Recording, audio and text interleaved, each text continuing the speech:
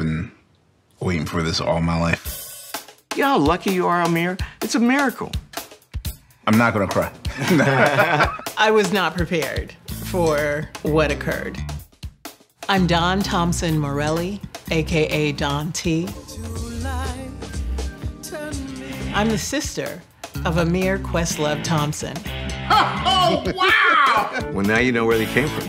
And today, I'm going to be reacting to my brother's experience on finding your roots.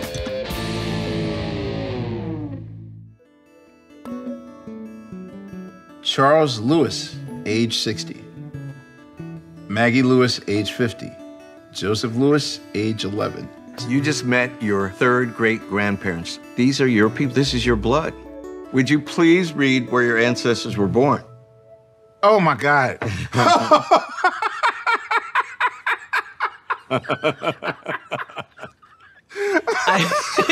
I just remember thinking, get to it, because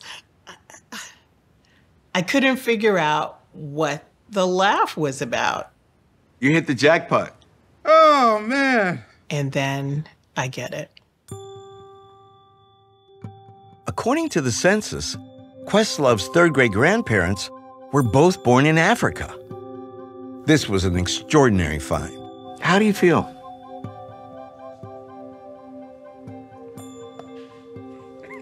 I said I wasn't gonna cry, man. I didn't know who I was or who I came from. It was so moving, that moment, because my brother had not expressed those emotions to me, the longing of knowing really who he was. And not just him as my brother, but him as a Black man in America.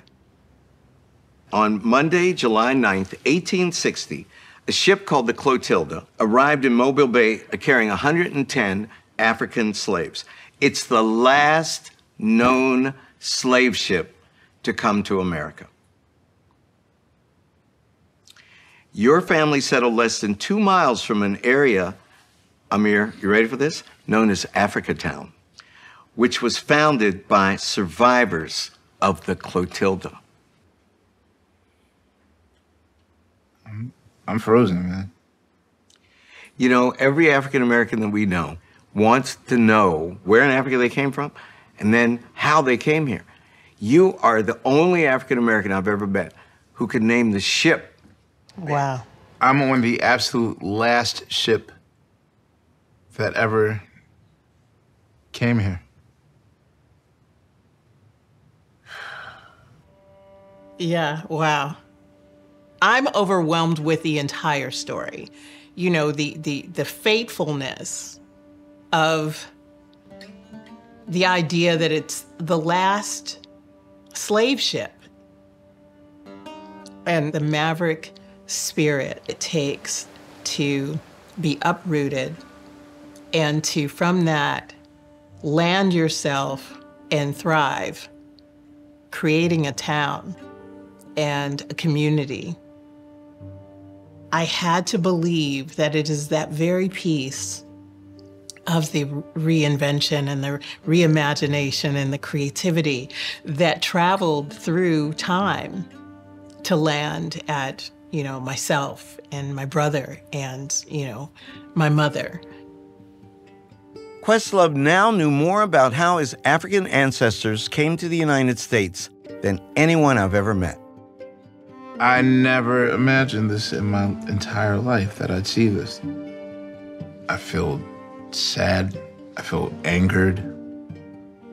I feel confused. I feel lucky. Through the entire thread of the story, I could feel the wonder of it all and the this is why I'm me. This is why you're you, Amir. When I trace us back to the Clotilda, I think that was a very unique people. That's who we are. That's our foundation.